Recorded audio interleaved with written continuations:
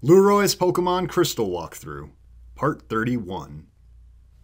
What's going on, everybody? Welcome back to Pokemon Crystal version. In the last video, we left Blackthorn City because there was nothing to do there and the gym was blocked. So we still have to defeat Team Rocket at the radio tower in order to get into the 8th gym. But I'm going to continue to put that off for a little bit longer in this video, so let's hop on our bike. I just have a little bit of cleanup to do in the routes next to Goldenrod City. So let's start with Route 38, where we have a Thunderstone waiting for us. And this will cap off the collection of evolutionary stones you can get from random trainers throughout the Johto region. So we got the Leaf Stone, the Fire Stone, the Water Stone, and now the Thunderstone. This will evolve Pikachu into Raichu and Eevee into Jolteon. Nothing new in Gen 2, which is kind of disappointing. Now let's go ahead and delete last Dana from our Pokegear. I never want her calling me again. Half the time it's just a bunch of nonsense. So yeah, let's kick her out of here. And this will be nice. We'll no longer have random trainers bugging us all the time. So yeah, that's gonna do it for that stuff over there on Route 38. And we have one more thing to do on the south side of Goldenrod City.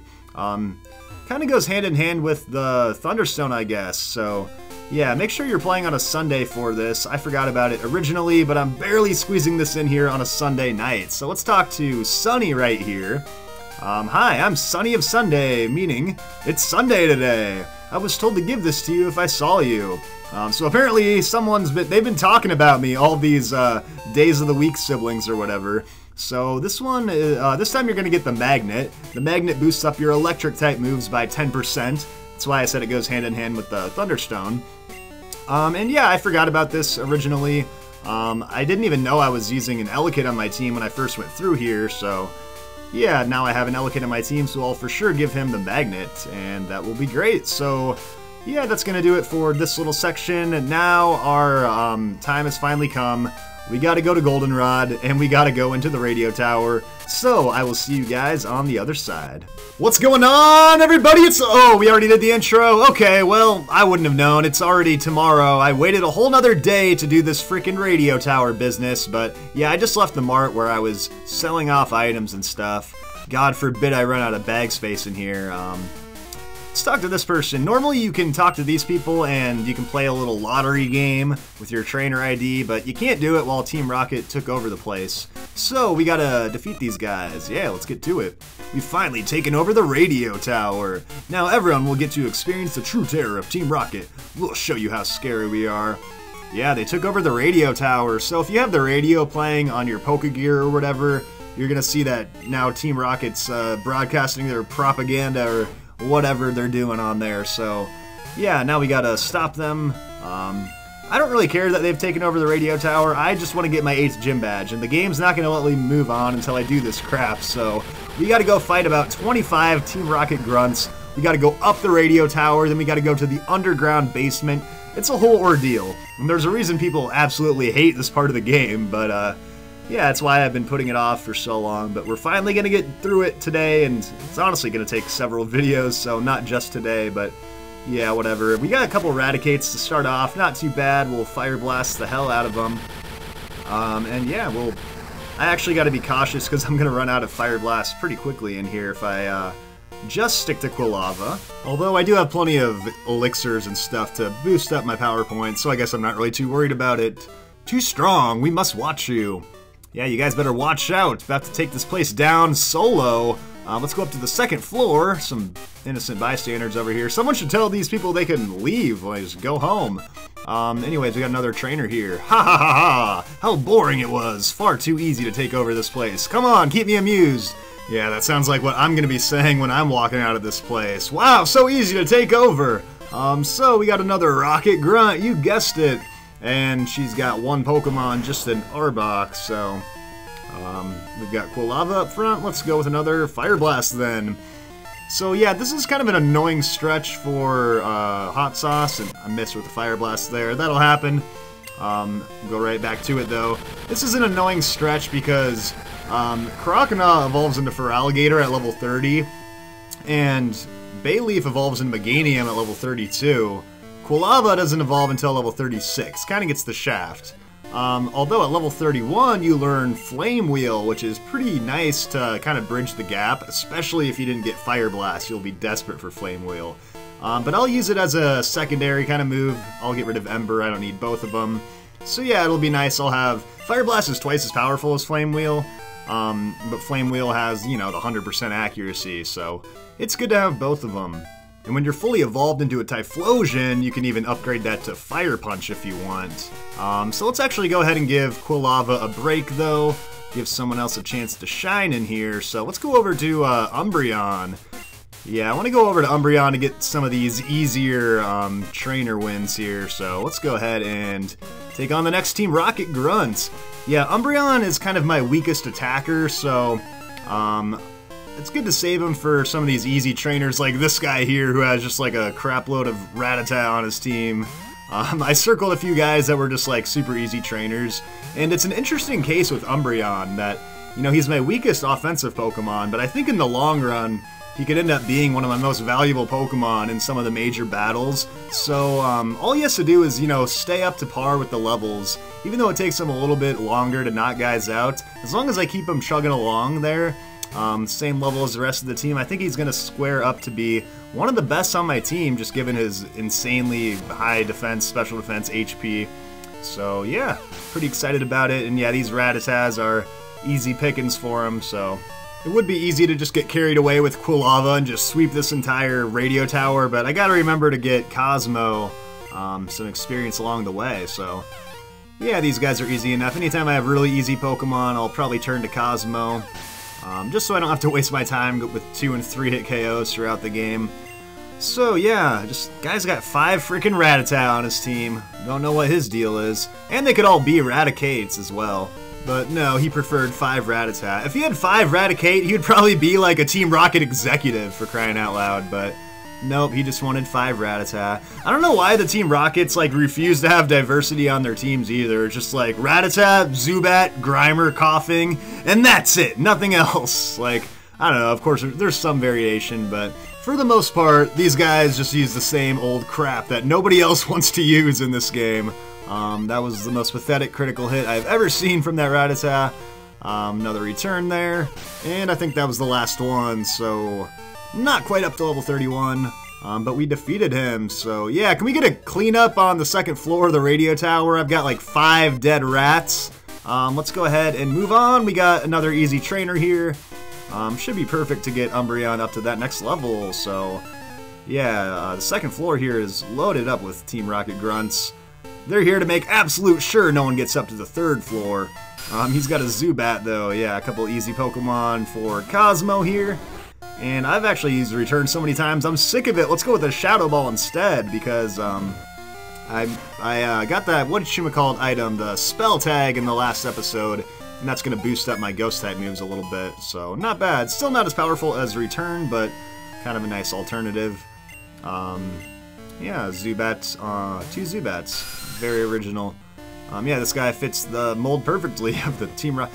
If you start the game as a Team Rocket, it's instead of like the Fire type, Water type, and Grass type, you just get like Zubat, Coughing, or Grimer. Which one's it gonna be? And then you can go catch all the Rattata you want on the first route of the game. Oh, what a life it must be as a Team Rocket grunt.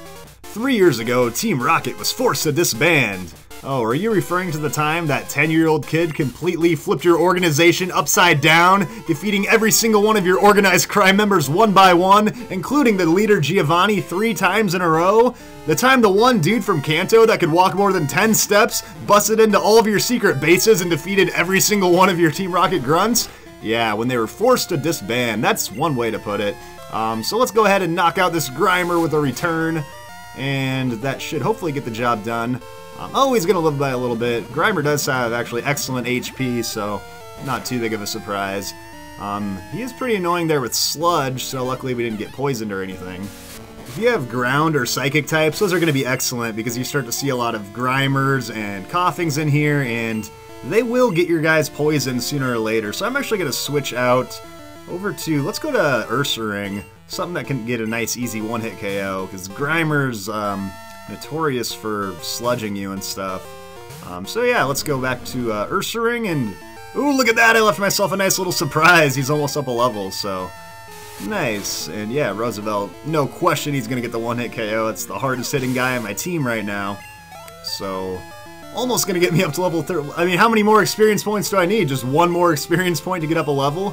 But I'll definitely stay in for Muck. Muck is one of the best special defensive Pokemon in the game, so a physical attack is by far going to be your best bet. Even like a Psybeam is probably not going to knock this thing out. That's how good of special defense it has. But a return getting a one-hit KO is awesome on Muck there. Those things are definitely pretty bulky. So there we go, we defeated Rocket Grunt, and yeah, it was actually kind of nice to fight a Muck there. Better than your average crap we've been seeing in here, so let's go up to the next floor and take on this guy. I've been given strict orders. I'm to crush anyone who challenges Team Rocket. Uh-oh, this guy's got strict orders. They ain't messing around here on the 3rd floor of the radio tower. So Rocket Grunt wants to battle. He's got a coughing. Okay, so nothing too exciting here. You'll want to use special attackers against coughing, but I could probably still get a 2-hit KO. It's only at level 23, so I'm not going to worry too much about the stats and stuff. Yeah, 2-hit KO. Holy smokes, it's self-destruct! Oh, I forgot that all these coughings have self-destruct on them, so that's going to do a bunch of damage. Well, not a bunch, I guess, but a bunch for a level 23 coughing on a level 31 Umbreon, that's for sure. I'll hang around for Zubat, though, because I'm not worried about Zubat. But yeah, wow, self-destruct caught me off guard there for a sec. So be sure to be careful against those guys. You might want to use special attackers to try to knock them out in one hit instead of physical attacks, but yeah, Zubat's going to go down very easily, and what do we got next? Grimer, so even though I'm at 42 hit points, I should be fine here. It'll take several more hits to actually knock me out, and I'm not anticipating another self-destruct or anything, so let's go with the return, see if we can knock this Grimer out in one hit. Ooh, not quite, but that's okay. He's going to use Minimize to... Crap, I hate this move. If I start missing, this is going to be awful. That's going to boost up his evasion. Alright, cool, we're still going to hit him.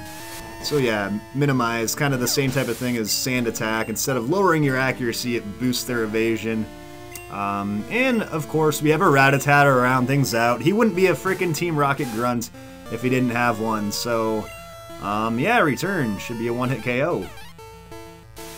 Alright, yeah, and then, yeah, we're here on the 3rd floor. We gotta get up to the 5th floor to finish this thing, so hopefully we can do that in this video. Team Rocket Grunt defeated. What? He can't believe it! Yeah, you had strict orders, man! You're gonna get fired! Okay, so Umbreon got hit with that self-destruct. I don't want there to be any surprises, so let's go ahead and switch out. And let's go back to Hot Sauce. I got both of these guys up to level 31, so we'll keep tag teaming along here. And I got Ursaring up a levels, too, as well, too. It feels great ordering Pokemon to commit crimes. Ordering Pokemon to commit crimes? And what crimes could these possibly be? You guys like raiding kitchens with your Rattata or something? Oh boy, who knows? Oh, this guy's got a Weezing on his team. Nice. Yeah, you can commit some serious crimes with Weezing. Like smoking indoors. I don't know. Is that a crime? Is every law that you break a crime? I don't know. I didn't go to law school. But we're going to use a Fire Blast on this Weezing. Hopefully get a one-hit KO on it. Definitely want to stick to special attacks with this guy, but yeah, nice to get a one-hit KO on a Weezing. That is pretty tough. So yeah, there we go. Quick battle. You're kidding! Yeah, that's what the bosses are probably going to say when they see that the same kid worked his way up to the very top, defeating every single Team Rocket Grunt. Here's a scientist. There's always one scientist tagging along with the Team Rocket Grunts. Who are you? An unknown child. I don't get how these people don't know who I am yet. Shouldn't there be pictures of me, like, all around, like, stop this guy, stop Lueroi, whenever he comes in? Anyways, here's Scientist Mark. Oh, hi, Mark. He's got a Magnemite on his team, so yeah, let's, go to our Flame Wheel. We don't need to rely on Fire Blast when we got a super effective Flame Wheel, so... Yeah, Flame Wheel is a necessary upgrade over Ember. It sucks that you have to wait till level 31. It's all the more reason to get Fire Blast on your Quilava. When you look at how early Chikorita gets Razor Leaf and, you know, Totodile can get Surf really early on, it just... There's no reason to wait till level 31 for a decent Fire-type move, so... Do yourself the favor, save up for Fire Blast. Flame Wheel's kind of handy to have, though, on the side. So, yeah, these Magnemites are no problem.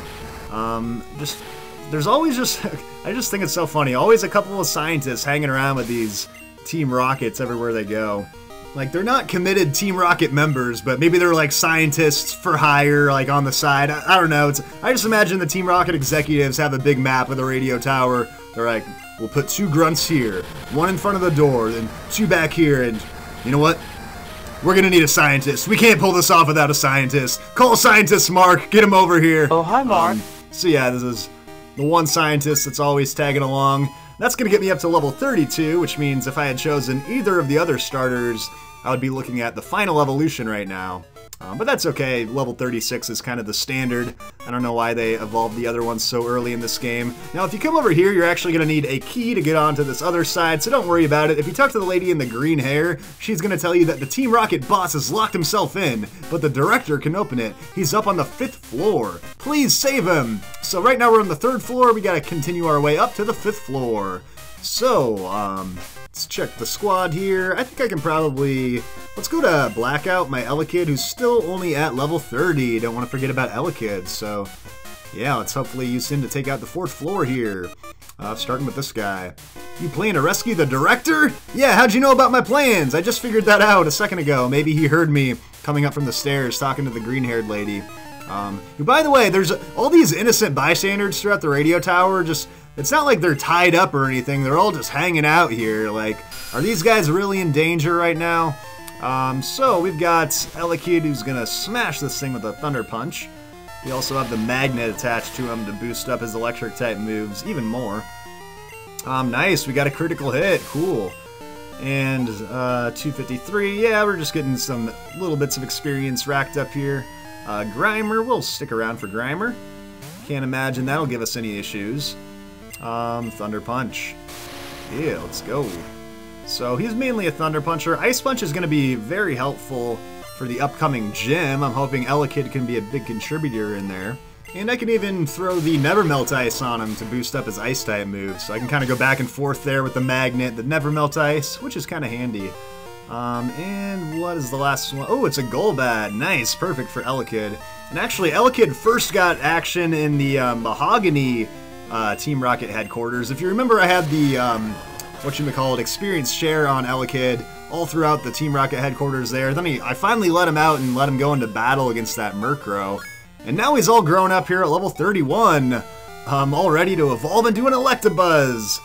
But I'm still not ready to evolve him. Still need Blackout to prove himself a little bit more for the team. So we'll go ahead and press B. We'll be the hypocrites since I criticize everyone else for not evolving their Pokemon, but whatever. We got one more scientist in here. Most excellent. This radio tower will fulfill our grand design. Yeah, shut up, freaking science nerd. So yeah, the second scientist here in the radio tower, and the last guy we gotta fight before going up to the 5th floor. So here we go. This guy's got a Porygon. Pretty cool. Not something you see every day. Kind of a funky normal type Pokemon. Might take a few of these Thunder Punches because it's actually pretty good defensive Pokemon. Let's see what move he's going to use. Conversion! That would have changed his type into one of my move typings. But it failed for whatever reason. Another Thunder Punch. And I guess he's going to go with Conversion too now. So that's going to turn him into a ground type actually. Since I just used an electric, it's going to go with something that resists it. So Ice Punch for the kill. Can be kind of tricky. But yeah, so Conversion, Conversion 2, basically just gimmicky moves that can change Porygon's typing. And it's kind of just a gimmicky Pokemon. I do like Porygon Z a lot, though. So yeah, once you defeat the Scientist, who's the last line of defense, we can make our way up to the very top, the 5th floor here. So, let's see, it's the... Oh, there he is, it's the Executive. You came to rescue me, that's right, I'm here. Is that what you were expecting? Wrong! I'm an imposter! Oh no, we were tricked! I pretended to be the real guy all along! So yeah, apparently this guy has disguised himself as the director. He's not gonna tell us where the real director is unless we defeat him in battle, so... Yeah, that's what we're doing up here, all the way to the 5th floor just to fight the imposter. It's the Rocket Executive, and this guy has 6 Pokemon on his team. Ugh, 6 Pokemon, it's gonna be a long one, it's gonna be a doozy. 5 of them are coughing, so yeah, these guys are at level 30, quite annoying to deal with. Stick with special attacks, they're really good defensively.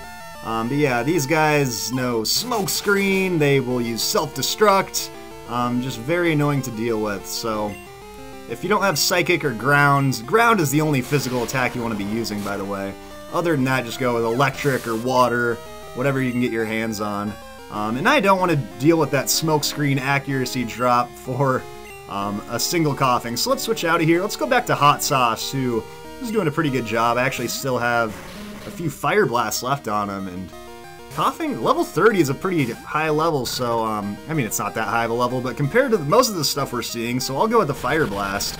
I think Coughing's probably good enough to live a Flame Wheel, so, yeah, hopefully we can finish this guy off. I know I'm running out of Fire Blast, but whatever. These Coughings are really annoying. They'll try to self-destruct, they'll try to lower your accuracy. As long as you stick with a good special attacker, you should be alright. But yeah, kind of annoying. It could be your worst nightmare if you don't have a very diverse team.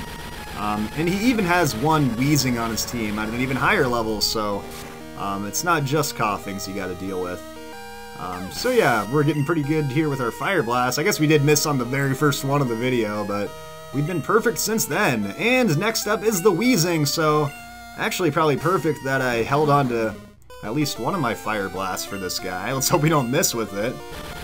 Yeah, Wheezing. This guy's at level 32. Pretty tough to deal with, so yeah, whatever. I don't know how much more I can tell you to use special attacks on Wheezing. I think you guys get the deal now. And he's gonna use Tackle. See, that's the thing. These freaking executives, they have decent Pokemon every once in a while, but they still just use Tackle. Like, this guy finally gets a chance to pull off a move. Goes with Tackle. Yeah, the AI is pretty crappy in this game. Also, just their movesets are crappy, but that's just a Gen 2 problem in general. Okay, so yeah, back to the Coughing. And boy, this video's been going on a long time just to get up to the freaking 5th floor of this place. I gotta go back to Flame Wheel.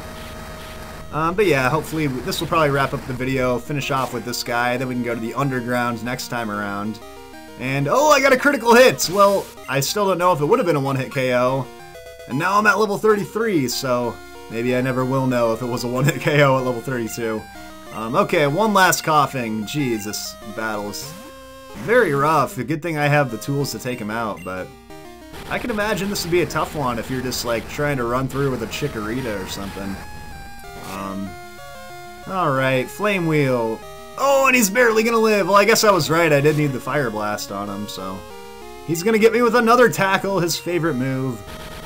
So yeah, we'll finish him off with that last little sliver of HP. And yeah, Hot Sauce did pretty great. Oh, and you're gonna give me the critical hit when I don't need it there. Ah, whatever. I guess I got the critical hit on the last one, so whatever. Okay, cool. And that's gonna do it. Okay, I'll tell you where he is! Yeah, you could have just never told me where he was, too, but we stashed the real director in the underground warehouse. Okay, cool, thanks for telling me. It's at the far end of the underground. He's even getting specific about it now. And he's gonna give me the basement key! I didn't even ask for the basement key, but he's giving me everything I need to go find the real director. Cool, so yeah, this guy could have 100% just been like, I'm never gonna tell you, and then just like use an escape rope or something, but no, he literally just hands you the basement key.